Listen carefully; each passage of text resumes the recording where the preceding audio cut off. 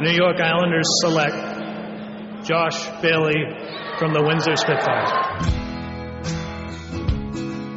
It's been a whirlwind. I don't really think it's set in, but it's obviously a great feeling. You know, hearing your name called is a once-in-a-lifetime opportunity that I think lots of guys dream about. And, I'm just, like I said, my head's still spinning. I'm just so excited right now. Josh is a tremendous player. He brings to the Islanders exactly what we're looking for, a playmaking centerman with leadership and character.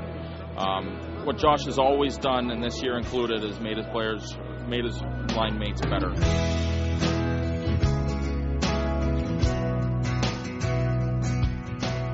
Following the draft, the 9th overall pick had his sights set on his dream of playing in the NHL. But during last summer's minicamp, the question was, would he make his NHL debut in 2008 or 2009? I'm still a young guy, and to say that I'm making the NHL next year would be, not only would it sound cocky, but it would just be it doesn't happen too often. Obviously that's my ultimate goal, and I'd love to be here next year, and I'm going to do everything I can possible to make the team. If not, it's a good situation back in Windsor. We got a great team, a good group of guys. So really, it's win-win this year. But I want to be an Islander next year, and I'm going to do everything I can to do that. And hopefully, it all works out. The big story today for the New York Islanders, and that was 19-year-old Josh Bailey making his NHL debut. After battling a lower body injury that caused the Bowmanville, Ontario native to miss the first 14 games of the season, Bailey made his Islanders debut on November 11th. He looked like he belonged out there.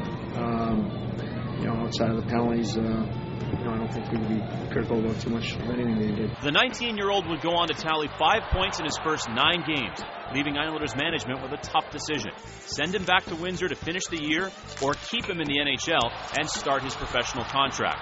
Ultimately, Bailey would end up staying with the Isles, but even with the early success, it would be a while before his first NHL goal. 16 games later, in his 25th career game, he finally found the back of the net. He shoots, he scores! And there it is!